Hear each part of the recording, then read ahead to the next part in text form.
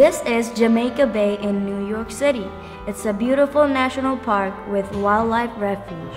It's a prime location for viewing birds and bird migrations.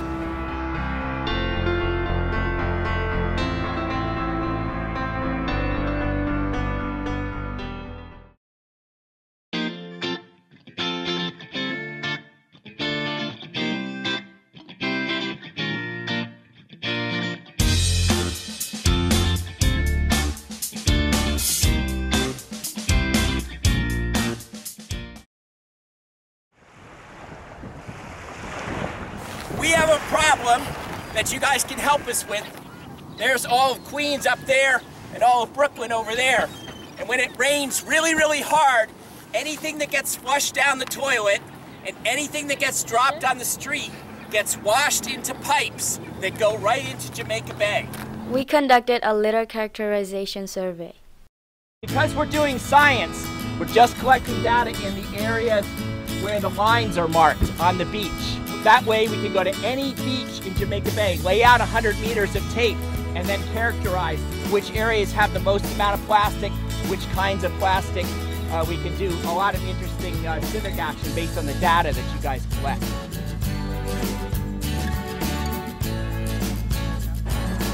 We have people holding the bag, we have people collecting and helping the data recorder record which data it is that they're going to be putting down.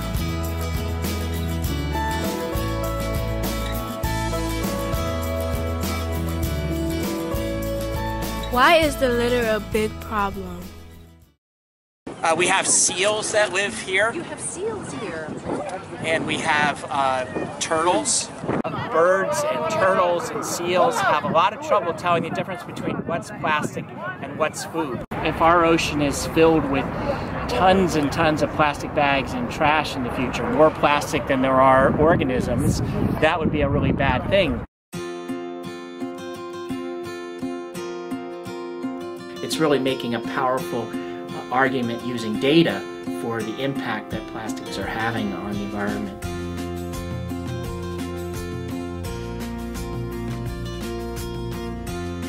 What we find at the beach is kind of the end product of once all that stuff washes down a storm drain, comes out in the water, then washes up on the beach.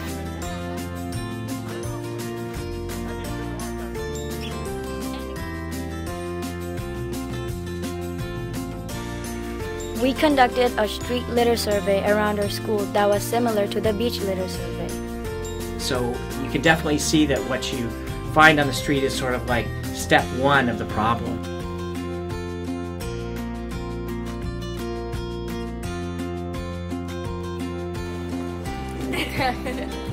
I have most of plastic fragments, cigarette butts, and candy wrappers and chips and juice boxes.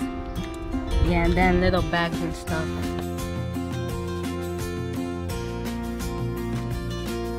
In both the street and the beach, we find similar items like plastic bags, plastic bottles, plastic caps, and many other items. Using data, and we can make a powerful argument to the community. Here's where your plastic that you drop on the street or you use at home winds up. Until people stop littering, people stop using plastic, people stop leaving their trash on the beach, the problem is not going to stop. People have to change their behaviors.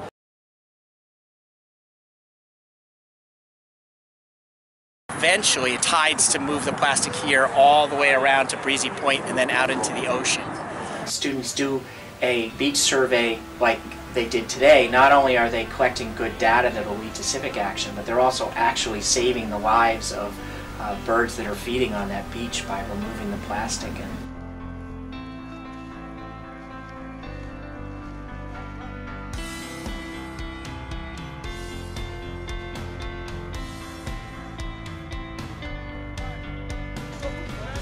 The faster we done, faster we done.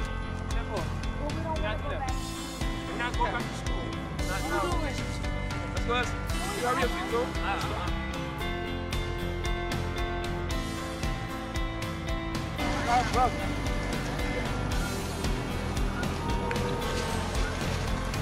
beautiful thing is there are lots of great people just like you, the younger generation, who's really taking charge and they want to clean up all the mess that some of the adults are making.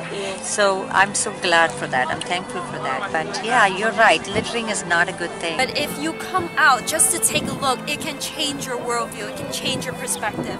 And this is what we try to do. We try to change people's perspectives by gathering them, by having them come volunteer with us.